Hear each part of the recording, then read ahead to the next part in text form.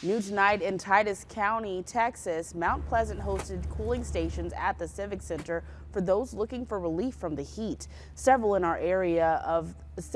areas of that county are still without power as well. City leaders say they will open the cooling centers again tomorrow. Meanwhile, the fire department gave away bags of ice to help beat the heat. We're doing our best, with what resources that we have.